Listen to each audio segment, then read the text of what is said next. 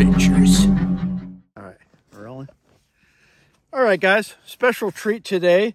Buddy Dan has let me shoot his Ruger Blackhawk. This is a beautiful 44 Magnum, and it's single action. So this is not, I usually don't recommend single action for bear protection, but if it's all you got, this is way better than a sharpened stick. He's got the classic Diamond D guides chest holster. This is actually a pretty sweet setup with the rosewood grips and the stainless steel there. Just a beautiful gun. And it'll say on some of the boxes, only shoot this 44 Magnum through a Super Red Hawk or a Black Hawk.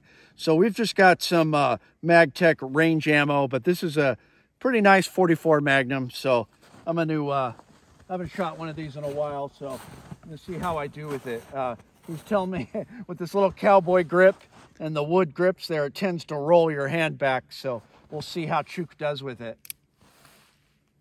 Oh yeah.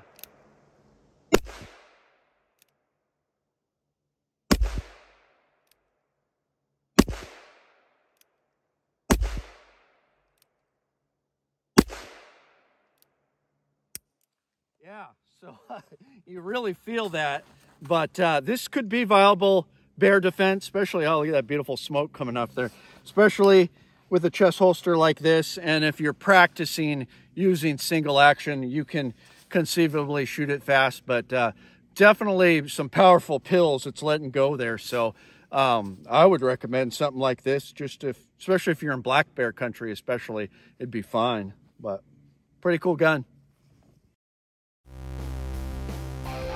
My name is Chuke. I like to trade my guns just for fun, but now I have none. Oh, look, get shot by a bear, but I don't care. I got a 10mm. Chuke's Outdoor Adventures. Watch you all die every time.